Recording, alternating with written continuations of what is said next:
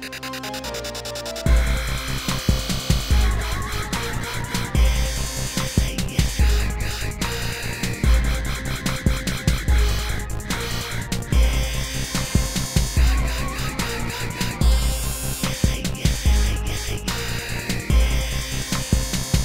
ladies and gentlemen, to INTV. This is our TV show for the week of November 14th, 2013. I'm Nolan Weiss. And I'm Jeffrey Jorgensen. And Jeffrey Jorgensen, how you doing this lovely week? No snow still. I know, it's depressing. I know, I figured your emotion would be like that. Yeah, the weeks are drawing out longer and longer with the snow not falling. But you know that the snow will fall, but probably not much. We'll probably only have 3 feet because this was the winter. Everybody said, oh my gosh. What about the people in the north? I'm afraid it's too late for them. Bear down and buckle down the hinges and get all the firewood in because this is going to be one winter to remember. But I don't think so. 3 feet's a lot, though. 3 feet of snow. 3 feet? Yeah. Just 3 feet of snow, that's it? 3 feet of snow. I'm used to like 4 or 5 feet of snow. Okay, alright. That's the winters I'm used to, but 3 feet of snow, I would love to have just that in a winter, and that's it. Not me. Well, I could do with 8. Up in the mountains I could do with 10 8. feet, possibly.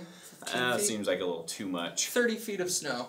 You know what? Our next story, though, or actually our first story, this would be a great thing to have on the mountain. I wonder if it's UL tested, listed, and labeled, though. Probably not yet. But we're talking about this new Swedish invention by these 2 women that invented a invisible bike helmet. And I guess you could use it as a snowboarding, probably skiing helmet too. And it's not quite invisible. It's actually decorated as a scarf, but it works as an airbag. Yeah, it's pretty big too. Yeah, it is. I mean, it seems like it just might pop your neck out of place or whatnot, or not very suffocate invisible. you. Yeah, Eddie thinks it's a good idea, but I do not. I think he thinks the scarf is beautiful. What if something just like pops you on the head? Like, what if you're riding your bike real fast and there's a tree branch like that's low hanging and you just get drilled on the head? And it doesn't do anything. No, it doesn't do anything else. But maybe he has a fashion statement. Somebody's like, wow, look at that cool Swedish person in their cool helmet. Look at that bug in the room. We have a bee. We have a bee. That right there proves to me we will have a mild winter. I think it's a long winter. The bees are out. They're just getting ready for this little winter, and then they can come back in springtime and pollinate and do all their great things. Moving right along, the Veterans Day Assembly took place this last Friday, and it was a great turnout, as always, and the kids did a fantastic job showing to the vets how much they mean to us as a community. Very great time, and Eddie was down there to get some footage for you, and the whole presentation on INTV at Selected Times. How time flies when you're having fun, but this is my 9th Veterans Day Assembly, and it's one of the highlights of the year for me personally, for a variety of reasons, but here's...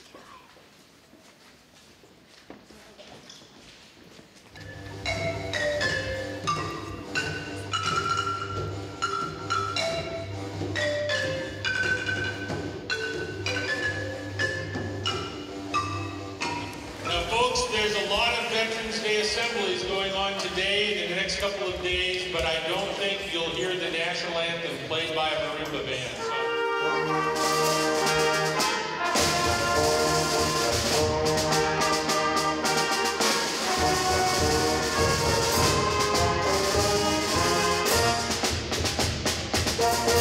So at this time, it'll take just a couple minutes, but turn your attention to the screen behind me.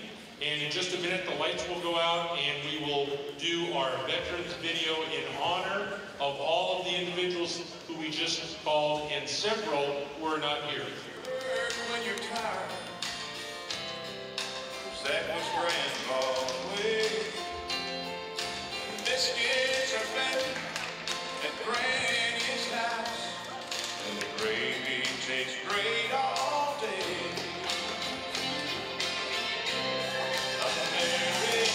And thank you to the Cle Elum-Roslyn School District for putting on, once again, a great Veterans Assembly. It's that time again, and I'm getting very excited for Christmas in Cle Elum. The city is partnering up with the Vision of Cle Elum to make this Christmas in Cle Elum one to remember. It's going to be a special one this year, and they have been having meetings on Thursdays. They had one actually tonight on the 14th, but you can check out some more meetings that are coming up. They have 4 weeks left before Christmas in Cle Elum, so please get a hold of the Cle Elum City Hall or the Vision of Cleon. I know Carrie Farnham's the director there, and she'd love to get your participation in Christmas in Cleon. The Court Advocates for Children is going to hold a celebration of hope taking place on December 2nd. This will be a great time, and money will be raised for the children of the Upper Kittitas County. They'll be serving dinner and having a silent auction, and they have some great items like some Mariners games tickets and a chainsaw sculptured by Sheriff Dana. Sounds like an awesome time and a great thing going to the children of the Upper Kittitas County that truly need it. I want a chainsaw sculpture of a penguin. I would like a chainsaw sculpture of Sheriff Dana. Ooh, that would be impressive. That would be pretty funny. It would have to be a pretty big log. We want to thank all of our sponsors, Ruby Scrapbooking Things, Cleon Farm and Home, Gunner's Coffee Cabin, and the Cleon Lions Church. Thank you so much for the support that you give INTV and the commercials that we produce for you.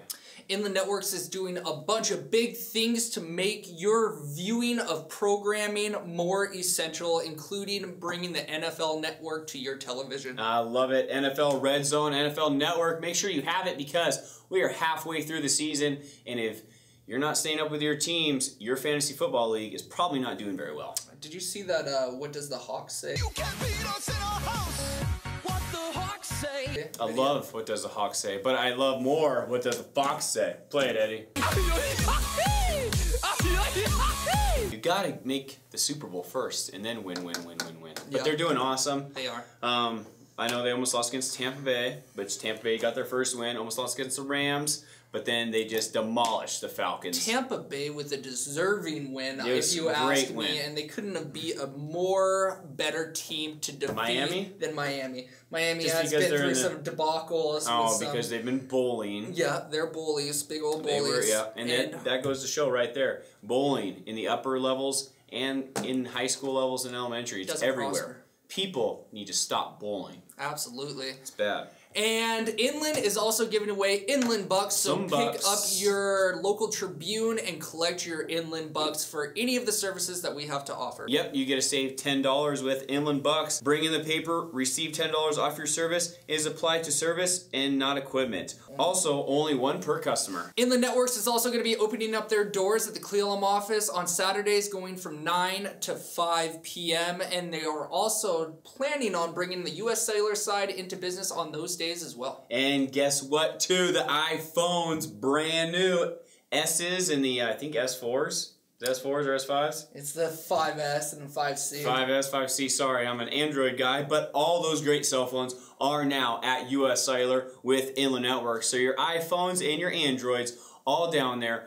Great location in Cleon. So if you need a new phone, go check out US Cellular because they have great service and those snazzy new iPhones. Staying on the iPhone topic, Apple is opening up a new office, and this is going to be a ginormous estate. Which is crazy. Yes, it is. It's going to be 2.8 million square feet, and it's going to house 13,000 employees. This is going to be called the Mothership, and maybe they're trying to sign the aliens. Yeah, and probably go up into outer space. Maybe Jobs was an alien. This is going to be built on 176 acres of land. It is said to be built by 2016. The estimated budget is $5 billion, and it is dubbed the Mothership.